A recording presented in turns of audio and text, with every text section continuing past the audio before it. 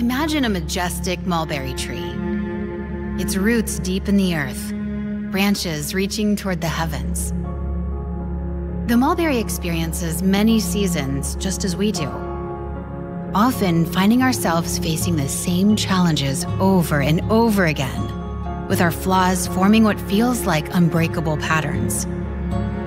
Those mistakes can make us feel like we're circling around that mulberry tree, like the old nursery rhyme describes, round and around. But in our brokenness, could there be hope? Could the cross, that tree, really rescue us from these never-ending cycles? Could this tree offer the hope that we so desperately are seeking? What if those shortcomings are the very soil in which God can grow something beautiful? Wow, wow, wow. Can we give Jesus one big hand clap today? Aren't you thankful that you're in the house of God and not in jail? Come on. Amen, amen. Hey, I also want to welcome all of our live streamers. We got Peru, we got Thailand, California, Michigan, Georgia, New York City, Ohio, Virginia, and Indiana. Can we give it up for them for joining us online? We got people from all over the place. Good to have you. My name is Troy Maxwell. My wife and I are the senior pastors here. And I also want to welcome you to Empty Tomb Visibility Today. Just want to make that clear. Let me say it one more time, just in case you didn't catch it. Empty Tomb Visibility Day. That's what it is today, all right? Jesus really is alive. I grew up in Richmond, Virginia. I'm an only child, so I have no brothers or sisters, and so I'm spoiled rotten. And when I was a kid, my mom didn't go to church that often, and I don't really remember her going to church that much. And she would send me to my grandmother's house. I love my grandma, Mimi and Pawpaw. They've gone on to be with the Lord, but my Mimi could cook Easter Sunday. Any grandmas in the house? Raise your hand if you're a grandma. Just look around real quick. Look around. If you don't have anywhere to go, they'll take you. My grandma could make these rolls that were yeast rolls. And they would sit upstairs. She put them upstairs, and they would like get big, and then she'd bring them down on Easter Sunday. And I'd probably eat 6 of them. I don't eat that stuff now, but back then I could tear it up. She would make country ham, none of that, liberal ham, but country ham, salty ham, squash casserole. Now my wife can cook too. Don't get me wrong. She took a lot of the recipes from my grandma, and now she makes them very, very good. And on Easter, I loved Easter because we would always have an Easter egg hunt. Any Easter egg hunters out there? I mean, I was good. I wouldn't say that I was like really good at Easter egg hunting because I get distracted. Because I'd start getting the Easter eggs, and then I would eat what was in the Easter egg and forget that there were other eggs out there. And we would invite all of our friends over. We did this when my kids were growing up. We were the house that all the kids came over, and so we would always have a big Easter egg hunt. And of course, you always hide a golden egg, which has something special in it. Matter of fact, why don't we get the juices flowing a little bit today? And how many of y'all would like to do a little Easter egg hunt right now? Okay. Well, just reach underneath your chair, because under one chair somewhere in this auditorium is a golden egg with something special in it. You may have to, if you're sitting next to somebody that's not there, then you may have to look under their chair as well. When you find it, jump up. Easter egg? There's a golden one somewhere? I know it's here. I'm telling you, so y'all need to get on the hunt here, because I know it's here. I think it may be somewhere around the 10th row. I'm just going to be a hint. You got it. Did you get it? She's counting rows. All right. Look. Give me a general area of where it could be. Over in this area right here. Sorry, guys, over there. Over in this area right here, around the 10th row, there may be an empty seats beside you. You may want to look even harder. You found it. There you go. Stand up. Isn't that great? Congratulations. Hope you enjoy that. Spend it on yourself, not on anybody else. Be selfish today. You know, beyond the Easter Bunny, which I totally don't understand how Easter Bunny and resurrection go together. Easter egg hunts are fun. And what is this day all about? Maybe somebody invited you today. Maybe somebody brought you to church you've never been before. Maybe a mom, a grandma, a cousin, a relative, a friend, a coworker. And you possibly, some of us haven't really been looking for Jesus like we just did for that golden egg. But let me tell you something, Jesus has been looking for you. He's been searching for you. He's always searching. He's always looking for disciples. I want to look today through the eyes of my favorite disciple, Peter, at the resurrection. I like Peter because I can connect with him. He had ups and downs. He said things that he shouldn't have said. He did things that he shouldn't have done. Peter, I think we all at some point, even if you're a non-Bible person, you've probably heard stories about Peter. Jesus, at the very beginning, meets Peter on the shore of Galilee. Peter is doing his thing. He's a fisherman. And fishermen back then were rough. They cussed a lot, like Pastor Stephanie, pray for her. And we see that in all four Gospels, we see kind of a different picture of Jesus meeting Peter. Andrew, his brother, had heard a sermon by Jesus and brought Peter to come and meet Jesus, saying, hey, this could be the guy. Like, this could be the Messiah. This is the person that we've been waiting for. We've heard about. Our parents have talked about him. Our grandparents have talked about him. Could this be the Christ? And so Peter is fishing. One of the Gospels talks about how he fished all night and didn't catch anything. One of the Gospels say that he's on the side cleaning his nets. And here's what happened. And Jesus, walking by the Sea of Galilee, saw two brothers, Simon, called Peter, and Andrew, his brother, casting a net into the sea.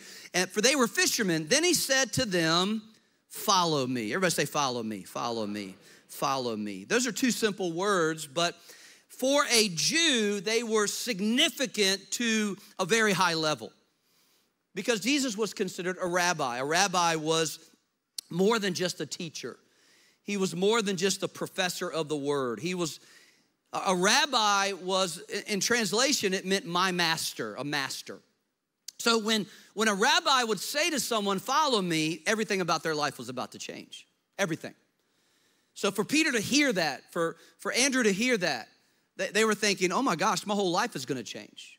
When you understand the power of those two words, follow me, I mean, you can kind of put yourself in that position like they left everything to follow Jesus. What was such a big deal about it?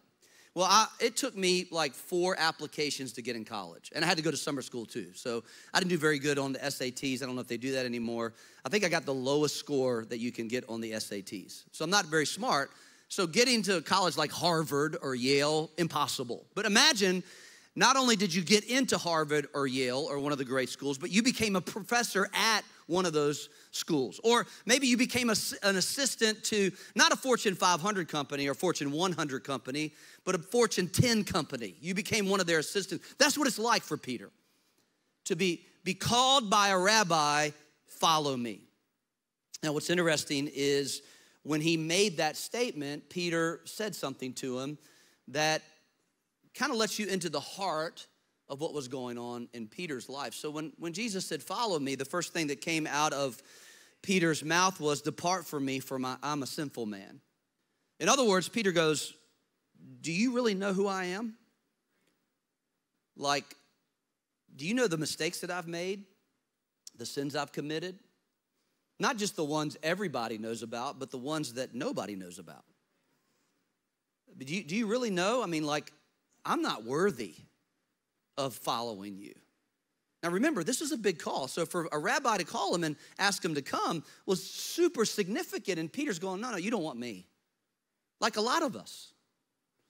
We come into a situation like this, a church like this, or we connect with God and we're like, no. You don't really want me. You don't want me to follow you. I'm unworthy. Or we start to try to prove ourselves like Peter did, to be enough for God, to do enough. I remember my mom said one time when I got saved and then started inviting her to church, she would say, well, I'm not good enough to come to church. I'm like, that's not how it works. You don't get good and come to God. You come to God and he'll get you good. That's how it works. I mean, we have it flipped around. See, Peter was trying to be enough for God. And listen to me, church, you'll never be enough. That's why his name is more than enough. He's able to deal with all of our unworthiness. He's able to deal with all of our mistakes. Matter of fact, Jesus doesn't see us through the mistakes of the past. He sees us in the seat of our potential. Well, Peter, he gets picked and he joins the team, one of the 12. And we find him in a boat as Jesus has just fed 5,000 people and sends his disciples on a mission to go to the other side. And so the 12 disciples, many of which are fishermen, are in this boat. And a storm comes. And it's a crazy storm. Jesus had gone up on the mountain to pray, and now he's come down. And Jesus is walking on the water to get to the other side before the disciples. And the disciples and Peter see this figure on the water, and all the disciples are like, that's a ghost. And Peter goes, I don't know, it kind of looks like Jesus. I wonder if it's him. Could it be him walking on the water? I mean, this is crazy. We've seen some miracles. We've seen people get healed of blindness and raised from the dead, but walking on the water, I've been fishing all my life. I've been throwing all kinds of stuff into the water, and it usually goes to the bottom. And now Jesus is walking on the water. So Peter answered him and said, Lord, if it's you, command me to come out on the water. Now, I don't know what was going on in Peter's mind at that moment.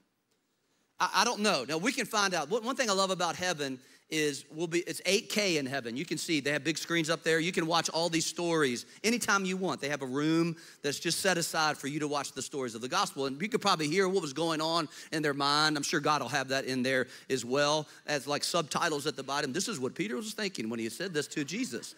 Well, I think he was thinking, okay, I just told him that I could come out on the water. I hope he doesn't think I'm going to walk on it like he is. Because, I think he might be the Messiah.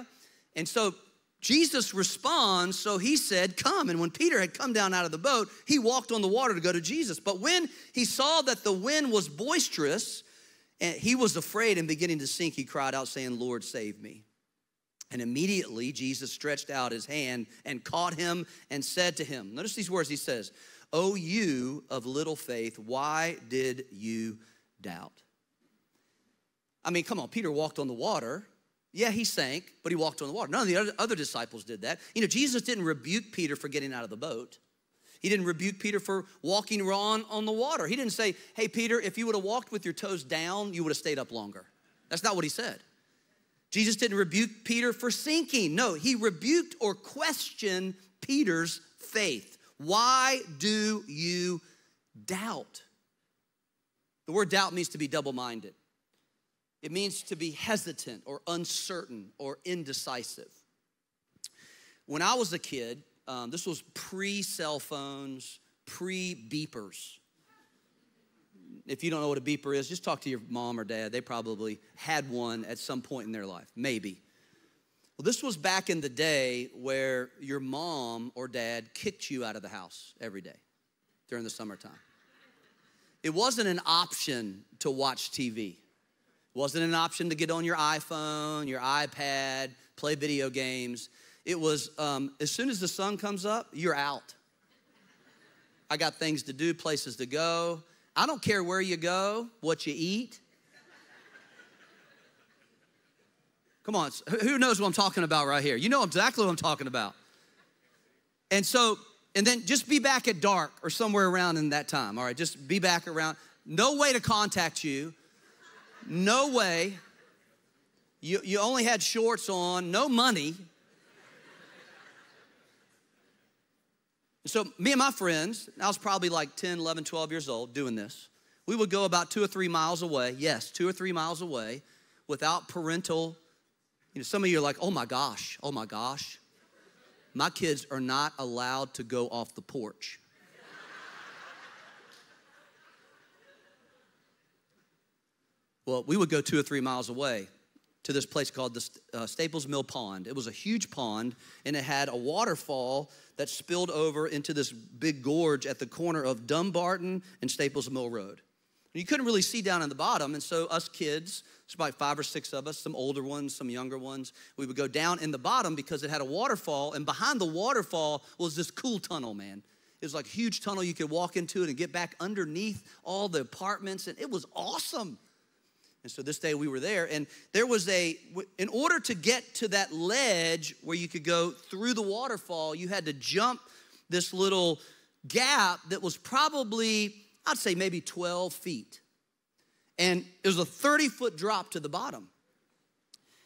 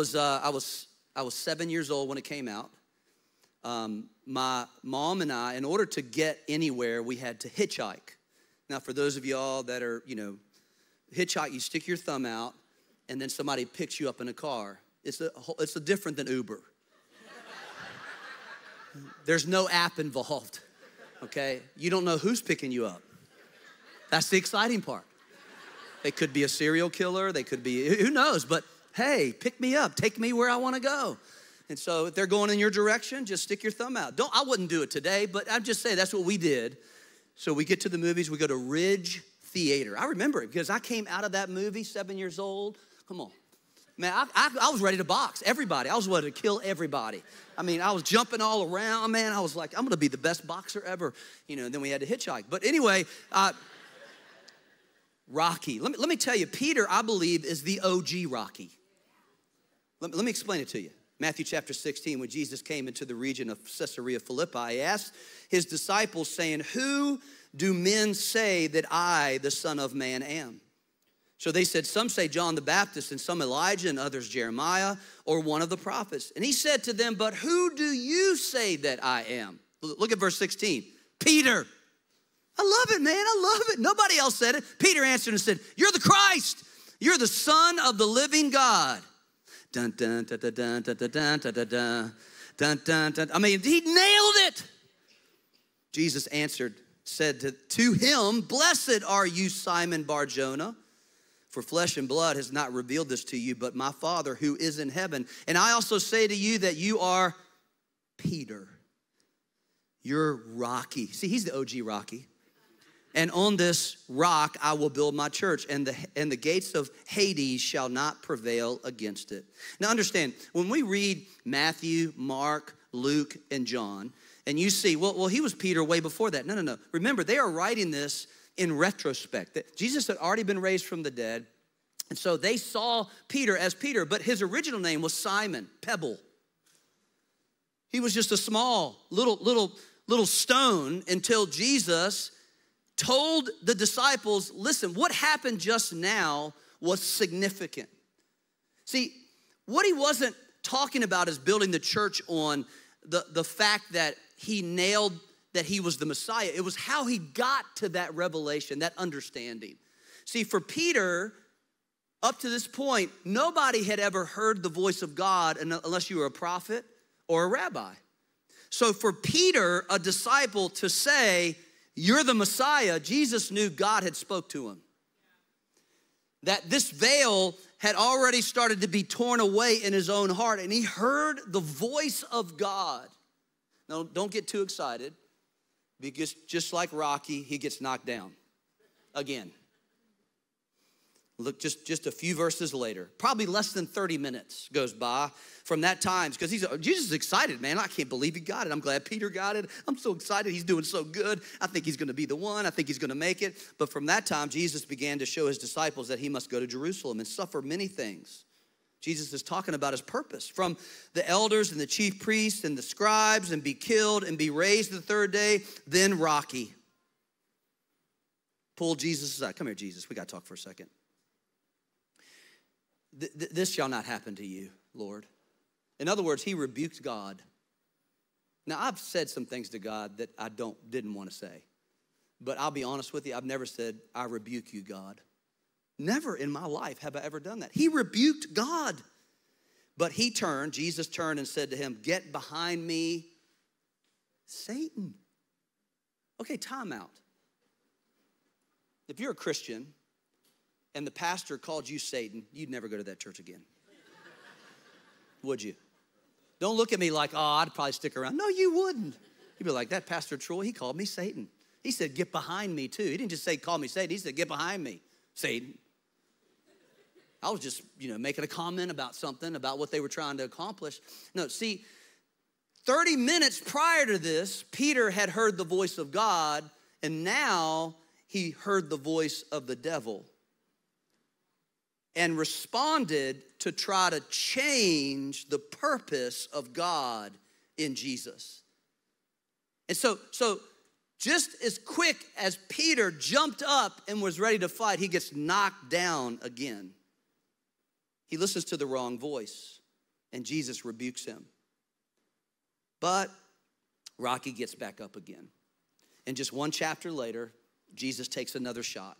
And he says, hey, Peter, James, and John, I want you to go up on this mountain with me. I want to show you something. And so the disciples are asleep, and all of a sudden they wake up to this picture of Jesus, a transfigured Jesus. I think what Jesus was doing in this moment was showing Peter, James, and John his true identity. They had seen him so much in his human form that Jesus revealed himself in his divine, godly form. And the Bible says Elijah and Moses showed up. And of course, Peter gets a glimpse of this, and he goes, let's just stay here forever. We don't need to go down ever again, Jesus. we'll build a tent for you. Obviously, it'll be bigger. And then we'll do one for Moses, and we'll do one for Elijah, and we'll just stay here forever. And Jesus is like, oh my gosh, Peter, you're just not getting it. And then we get to the crescendo. I could spend probably 3 hours going through all the ups and downs that Peter goes through in his wrestling match of feeling unworthy and trying to prove himself and saying the right thing and then saying the wrong thing and doing the right thing and then doing the wrong thing and up and down. And it's so amazing to think about because we can see ourselves in this. In and out and up and down and saying the right thing and not saying and doing the right thing and not doing the right thing. And then we get to the end. And Jesus has washed the disciples' feet. He's had the Last Supper with them. And then he turns to his disciples and he says to them, all of you will be made to stumble because of me this night. For it is written, I will strike the shepherd and the sheep of the flock will be scattered. But after I've been raised, I will go before you to Galilee. Verse 33, Rocky. Here he is again. Answered and said to him, even if all are made to stumble because of you, I will never be made to stumble. Think about it. He's going, look, all these knuckleheads over here, these 11 guys, actually 10 now because Judas is gone. And so these 10 guys over here, Matthew, he's definitely gonna stumble. John, he's crying right now. He's gonna stumble. Thomas, I mean, we don't even know if he believes. I mean, he's over here doubting all the time. So, I mean, you know he's good. But me, Jesus, me, I will never stumble. Even if all are made. Jesus said to him, okay, Rocky, settle down a little minute. Settle down. Surely I say to you that this night before the rooster crows, you will deny me 3 times. Peter said to him, no. Even if I have to die with you, I will not deny you. And so said all the disciples. They get in there on it after he says it. Look, less than 24 hours later. Less than 24 hours later. Having arrested him, Jesus, they led him and brought him into the high priest's house. But Peter followed at a distance. Now, when they had kindled a fire in the midst of the courtyard and sat down together, Peter sat among them. And a certain servant girl, seeing him as he sat by the fire, looked intently at him and said, this man was also with him. Verse 57. But he denied him. What? Okay, Peter, just less than 24 hours ago, you said you die with him, but now you're saying you don't even know the guy. Saying, woman, I do not know him. And after a little while, another saw him and said, you also are of them. But Peter said, man, I am not. Then after about an hour had passed, another confidently affirmed, saying, surely this fellow also was with him, for he's a Galilean. But Peter said, man, I don't know what you are saying. Immediately, while he was still speaking, the rooster crowed. Can you imagine? Can you imagine what it felt like in his heart? He had just denied his best friend. Not just once, not just twice, but 3 times. And not only did he deny him 3 times, Jesus told him he was going to do it, and he said he denied that. Like, I'm not going to do it, Jesus. Like, I will never deny you. I'll die with you. The next verse shakes me every time I read it. And the Lord turned and looked at Peter. I remember the first couple times I read that verse, I used to think, was he mad at him? Like, what, do you think he was angry at Peter? I don't think so. Because remember, he knew it all the time. You know, he knows us better than we know ourselves, doesn't he? He really does. He knows our thoughts. He knows our deepest desires. He knows what we're going to do. He knows how we're going to do it. He knows what we're going to say, how we're going to say it. He knows it all. And he looked at Peter. I think It wasn't an angry look. It wasn't, I'm hurt you did this to me. I think it was I knew you were going to do it, and I still love you.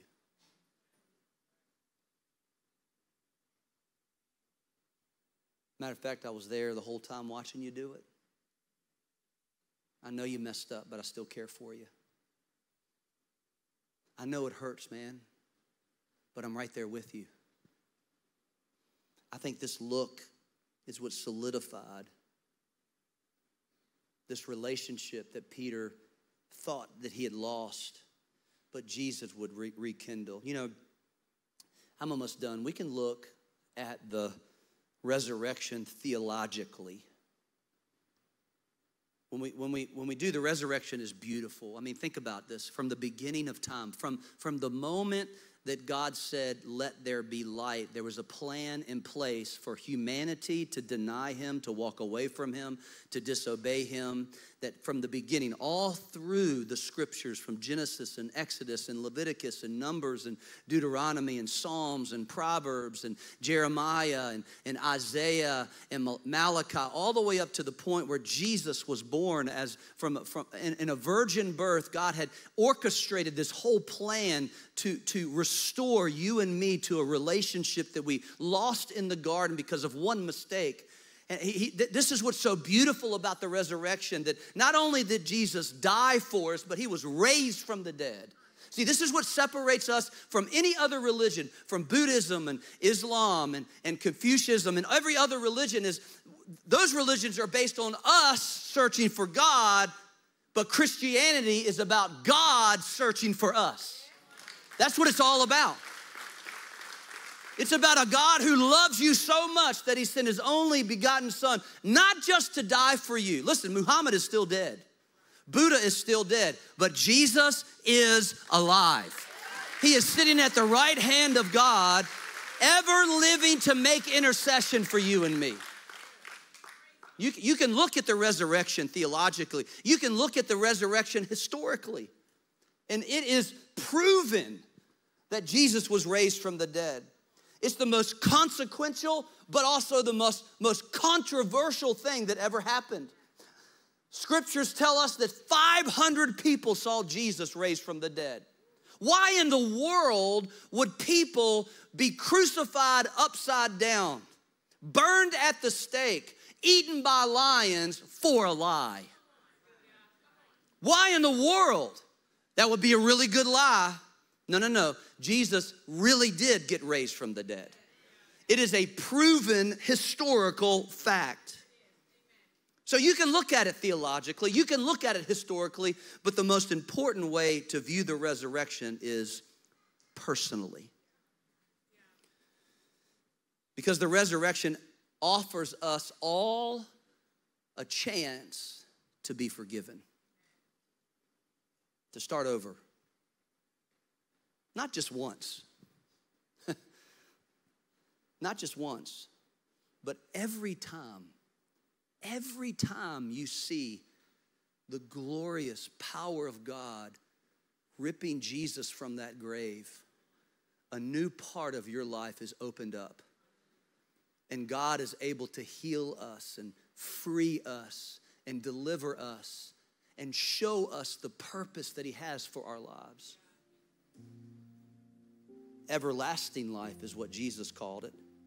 See, it's more than just a get out of jail free card. I can do whatever I want, and Jesus was raised from the dead, and, I don't have to do anything. I can sin, and that's what God's grace is for. No. When you truly see the resurrection, everything changes about your life. Everything becomes different. It goes into color. It goes from black and white to color. Everything about your life shifts in a way that you see him and you want to love him more every day of your life. You see your sins dropping off. Look, you're not perfect. You're doing your best. You're giving it your best shot, like Peter. You feel so unworthy, but then you bump into God one day. And he goes, you don't have to be worthy because I was already for you. You bump into God and go, I don't know if I can trust you. And he goes, that's okay because everybody feels that way. if you'll just have faith, this too shall pass. There's something better on the other side. You really can make it. Things will change if you'll just take the leap. Take the leap. We all listen to the wrong voices, don't we? But Jesus is always there to correct us and nurture us and guide us. And let's be honest. Look at me, look at me, look at me. Let's be honest. We've all denied him in some way. But the rooster has already crowed. And Jesus is looking at you. He's peering. Not with a look of anger, not with a look of hurt, but with a look of love. See, restoration is not just an event, it's a journey. We are invited on with Jesus. Now follow me here. I'm almost done. I promise. This is my second close, my final one. Peter's full of guilt. He's full of shame. He's full of regret. He's full of grief. He's full of heartache. Jesus has died. He's raised from the dead. And he shows up at the same beach that he met Peter on. Because Peter, because he denied him, because of the hurt, because of the shame, because of the guilt, he just says, I'm just going to go fishing again. I'm going to go back to my old life and just try to do it my way again. I know it didn't work, but hey, I don't know anything else to do. I don't know what else to do. I'm just going to go back. I'm just going to start drinking again, or I'll just start dating again, or I'll just move in with so-and-so. I'll just do it again, whatever I did before, because it just didn't work, because I feel so hurt. And there's Jesus on the beach. I can just imagine the picture. And Peter's fishing just like he was before.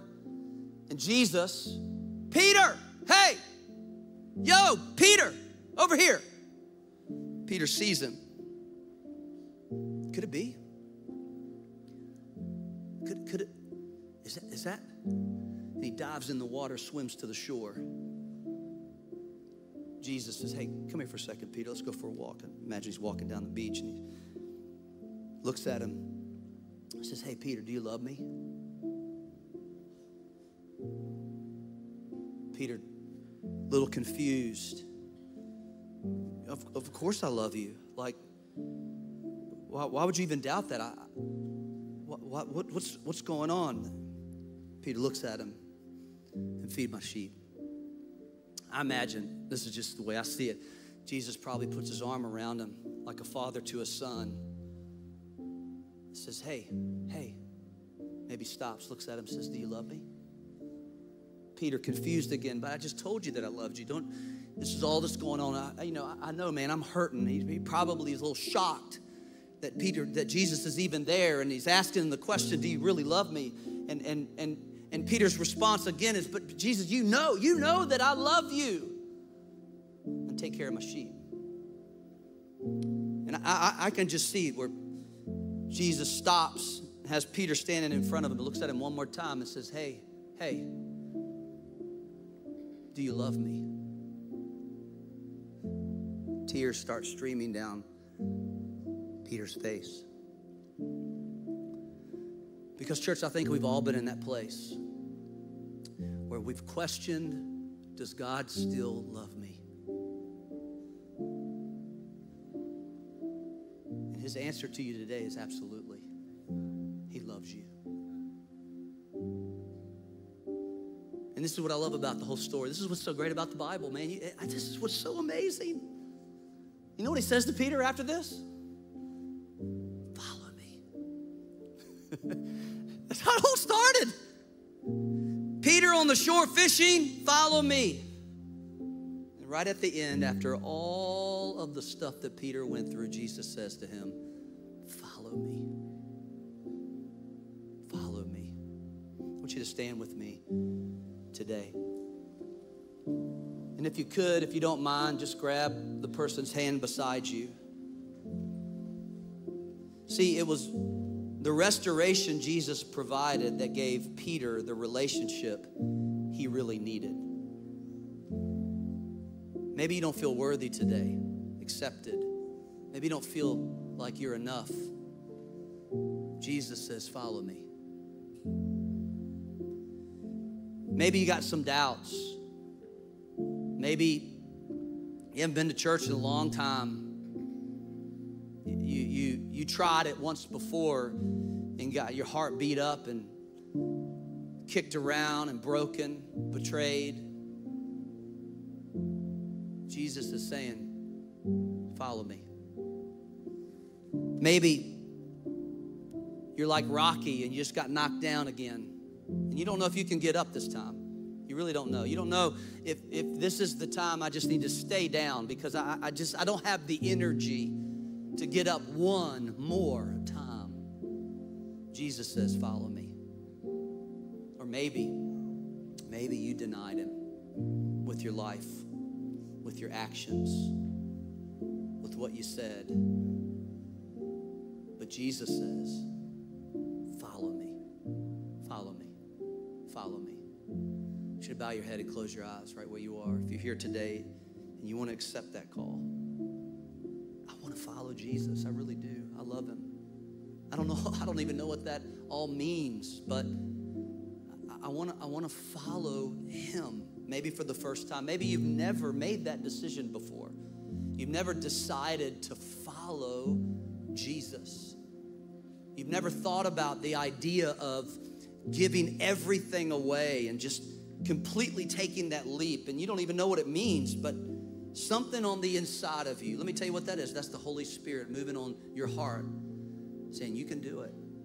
You have a God who loves you, who sent his son to die for you. Or maybe you're here today and you followed him at one time, but you walked away and went your own direction. Guess what?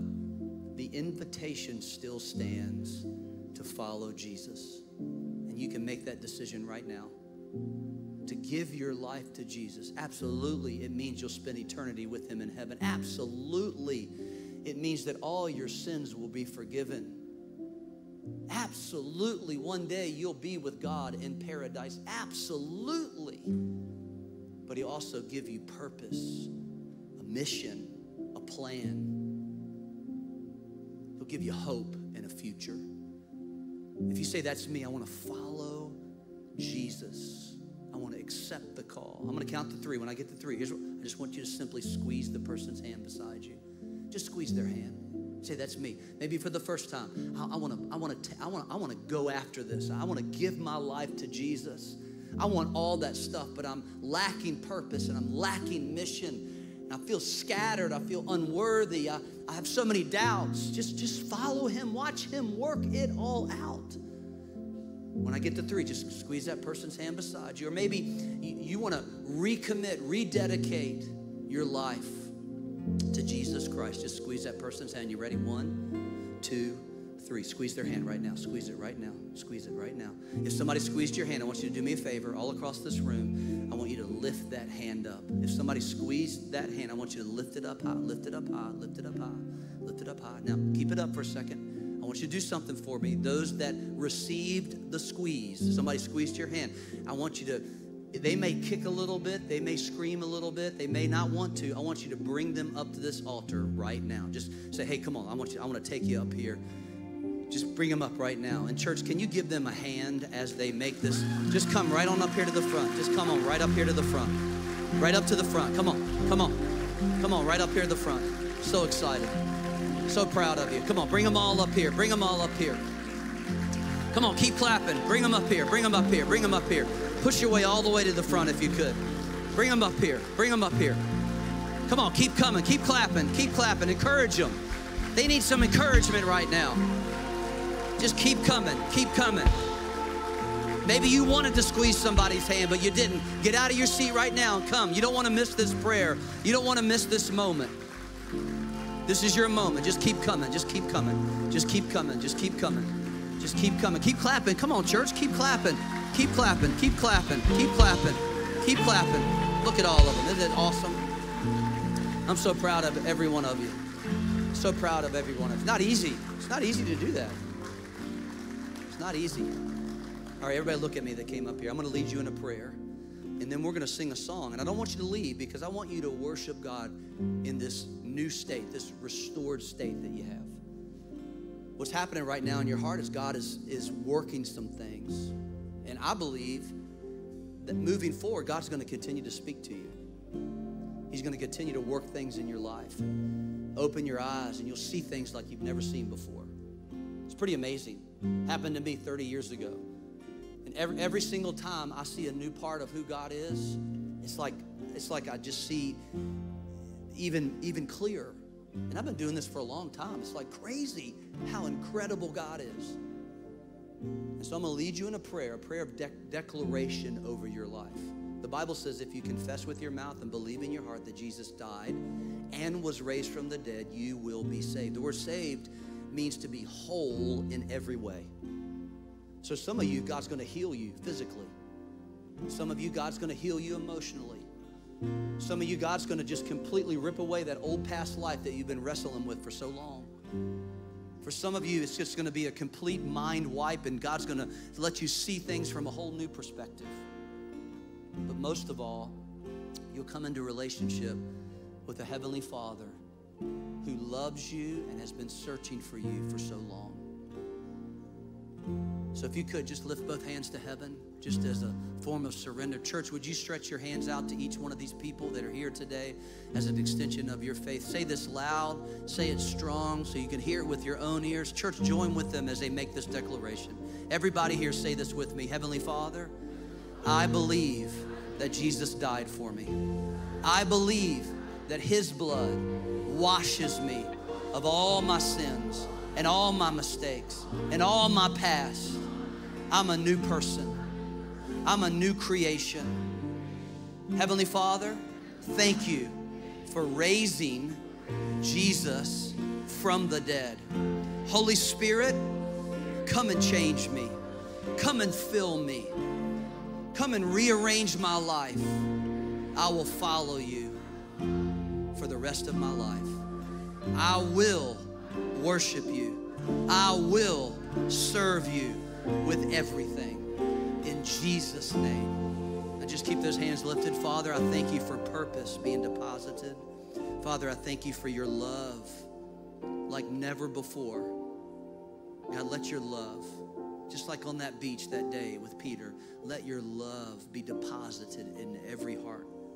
And let today be a reminder that we're never going to be the same again. In Jesus' name. And everybody said, amen.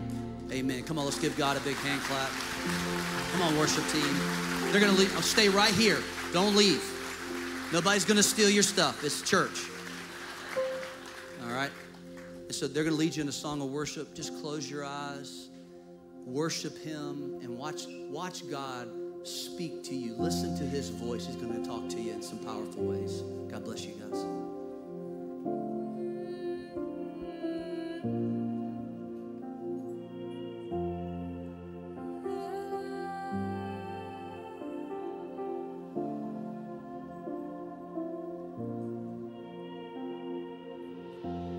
I've carried a burden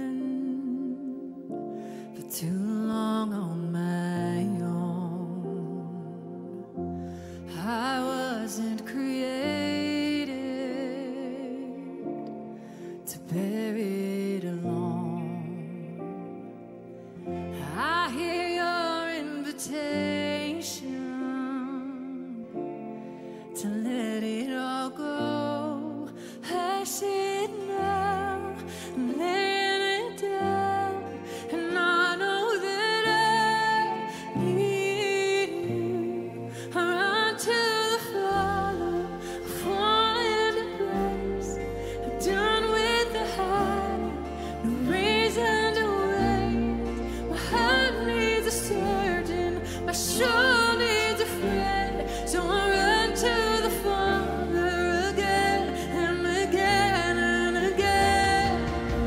Cry out to him.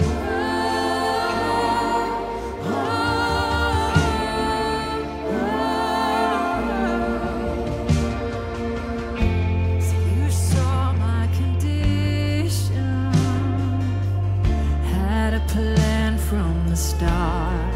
Thank you, Jesus. Your son for redemption What's the price for my heart? See, I don't have a context for that kind of love.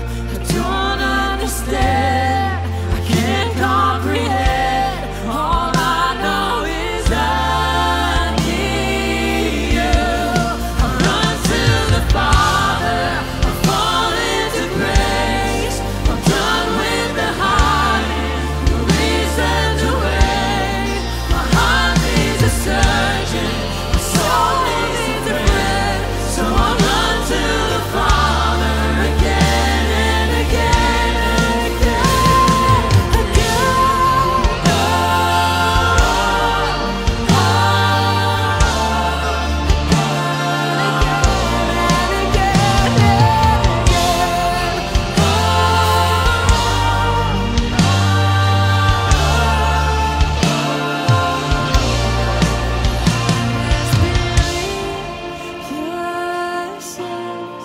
long before my first breath, running into your arms is right.